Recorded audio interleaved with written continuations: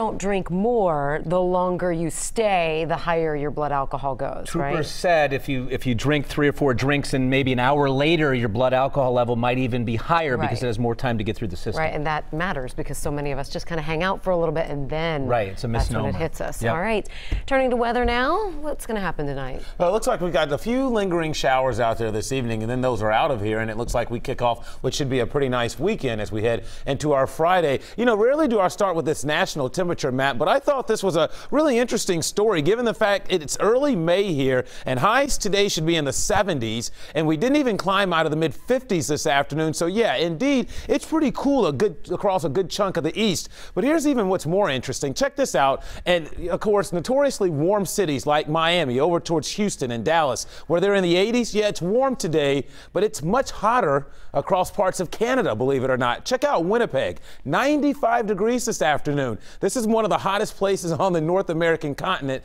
Hard to believe that it's hotter in parts of Canada than it is down in places like Florida, the desert Southwest, and along the Gulf Coast. So that's part of the reason why they've been dealing with all those wildfires up there.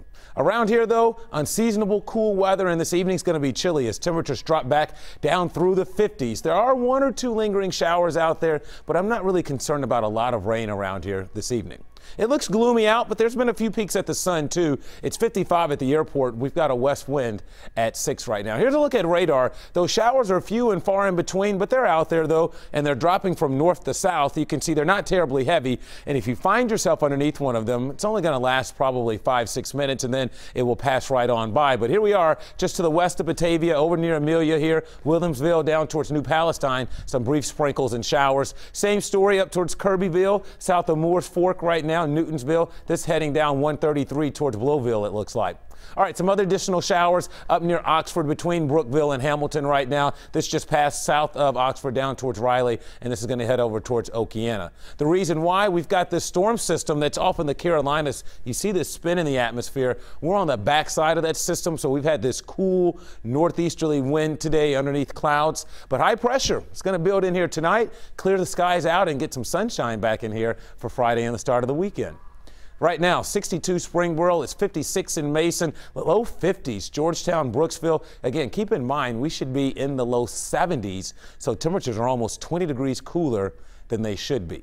So a shower or two possible between about now and let's say 8 or 9 o'clock. And then after that, things should really clear out across the area overnight. It'll be chilly to start on your Friday, but with sunshine back in the picture, afternoon highs will climb close to 70. Looks like a nice Friday and Friday night around here. Your Saturday looks nice too, at least during the day. It will be sunny and warm. Highs on Saturday, we go from 50s today to near 70 tomorrow to low 80s on Saturday. So Saturday will be a nice day to enjoy during the daytime hours. Saturday night, though, looks stormy. So 45 for a low tonight. Again, with a shower or two left here this evening. Then tomorrow, sunny and warming up near 70. Here's your day planner. 48 at 8 a.m., 64 by lunchtime, and close to 70 late. Here's your 7-day forecast. Mike and Cherie, because of the fact that cold front has slowed up some, I've had to leave a little lingering rain into early Mother's Day morning. Mother's Day does not look like a washout, though, but the first half could be a little gloomy. Doesn't matter to Cherie about the washout or not.